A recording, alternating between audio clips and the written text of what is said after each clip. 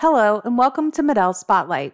In these short and informative webinars, we feature leading hearing healthcare professionals from across the country to discuss available treatment options and provide insights into the field of hearing implants and intact skin solutions for all Medell product lines. In this particular series, we are diving into everything OTOPLAN, from pre-op electrode selection to post-op mapping of the frequency to electrode location. My name is Kevin Still, and I am a surgical account manager with Medell. Today, we'll be speaking with Dr. Peter Volsky, assistant professor of otology, neurotology, and skull-based surgery at Eastern Virginia Medical School, about Medell's cochlear implant surgical planning software, OTOPLAN. Dr. Volsky was one of the early adopters of OTOPLAN, utilizing the software to help with selecting the appropriate electrode for his Medell patients. Thanks for joining me, Dr. Volsky. Well, thanks for the invitation, Kevin. So tell me, when we first talked about OTOPLAN, when you first learned about it, how did you think it might help your cochlear implant patients? Frankly, I thought the concept of OTOPLAN was exciting because it took the guesswork out of choosing electrode lengths for specific patients. You know, the concept of both deep or shallow insertion angles is not new, but this software now allows a surgeon to provide more individualized implantation based on both the cochlear size as well as the residual hearing. So yeah, tell me more about that. How do you use the data from OTOPLAN to help you choose the electrode? I mean, the way I would conceptualize it is one of two ways. One, if you are seeking to implant the entire cochlea, then you can know ahead of time what electrode you need to put in. And the second is in EAS cases, since you can determine the cochlear frequency map, match that with the cochlear duct length using the software, no person would receive too short a wire if you do the guesswork or the work up front. Okay, so that report helps you make decisions based on patients' needs, given their different needs and different backgrounds. Well, we get a lot of questions from surgeons about these OTOPLAN reports. What factors do you consider when you're looking at that choice of electrode length? Is it just that cochlear duct length? It's not the length by itself, but in the case, the example case that I can give you was my second OTOPLAN patient. He was a gentleman in his mid-40s with familial hearing loss who had deteriorating hearing over the last couple decades and struggling with his hearing aids, so that his speech scores were now in the single digits. And so he was an established cochlear implant candidate, but due to his audiovisual work, he was very interested in hearing preservation of what he had. He had mild to moderate tone thresholds below 500 hertz. What I proposed to him is that we simply use OTOPLAN to place an electrode to not disturb those cochlear regions.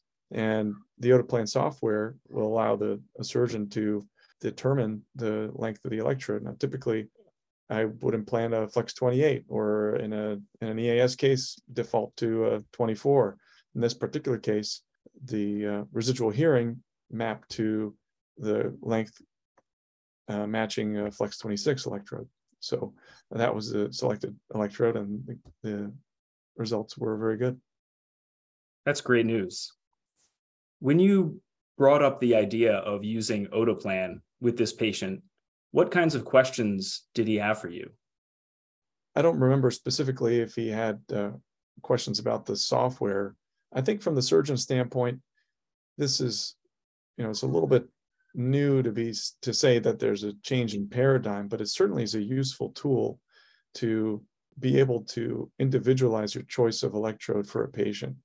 And if we're looking at an audiogram and talking about how, there's just a part of your hearing that is still healthy, and you want to implant the parts of the inner ear that don't detect any vibratory sound, then we can select an electrode that will fit that area.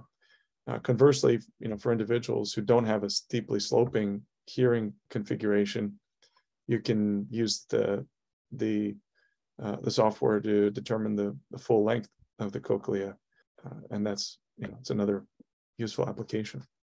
So for the patient we were talking about earlier, we selected a shorter electrode, a different size than you might usually select.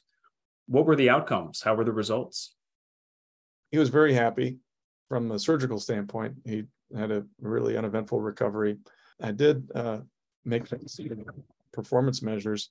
So preoperatively, we tested his CNC words at 4%. Postoperatively, just 3 months later, it was at 82%. And in quiet sentences, preoperatively, he scored 9%, and postoperatively in quiet, 94%. So we tested him in noise, and he got 95%. So he's very pleased with it and went back to his life. And this is just, early postoperative measures. Since we've worked with this patient, we've worked with a few other patients looking at OTOPLAN analyses. And when patients come and you're going to talk to them about OTOPLAN, how do you present this idea to them in the very first introduction of this idea? What do you say to them? I think different patients have different concepts of what they want in a cochlear implant. But if they're interested in talking about it, or in particular are interested in kind of a different way of doing things other than what we already consider standard, for dedicated surgeons to be really concerned with using delicate technique and have a safe anesthetic and all of the standard things. If a patient is interested in a new way to try to achieve the same desired outcome, then certainly we'll offer that to them. And in particular, if they have that steeply sloping audiometric configuration that we're making a serious effort to preserve for EAS purposes. We've been talking mainly about using OTOPLAN for analyzing preoperatively. And since we've worked through the previous patient, anatomy-based fitting has been released as an option based on OTOPLAN analyses. And you've ordered a couple of postoperative CT scans. How did you present this need for additional imaging to those patients? For postoperative CT scans, it's rather straightforward. We simply have ordered the scans from the recovery room, and so far at the hospital is able to get the scan done, and the patient is discharged home as they normally would. It doesn't really require any additional legwork on the part of the office or the patient. Actually, we're able to do it pretty seamlessly. Well, we've worked through a few patients and we'll see some more. What are your thoughts on how OTOPLAN and this anatomy-based fitting can be used at your center as we move forward? I think the simplest way that we can use OTOPLAN is for electrode choice. And that helps a surgeon to achieve surgical goals.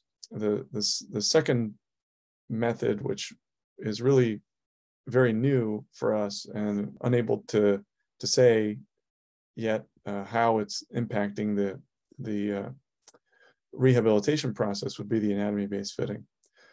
So having both of those tools in the toolbox, I think, is very helpful, especially if your goal is to individualize care and also to hopefully reduce the learning time on the rehab side, hopefully shorten the time to achieving a good speech understanding. I'm really happy that we were able to get excellent outcomes with the patient. We used OTOPLAN for preoperative analysis and electrode choice. And I'm looking forward to working with you more to see how new data can show how patients might be able to do better with anatomy-based fitting. And I really like your idea of individualization of the whole process. So I'm looking forward to seeing how that goes with you. Likewise. Thanks, Kevin. I'm also looking forward to see how our patients do with the anatomy-based fitting, and hopefully more cases with the OTOPLAN electrode selection will also do very well. Excellent. Well, thanks a lot for your time today, Dr. Volsky. Thank you.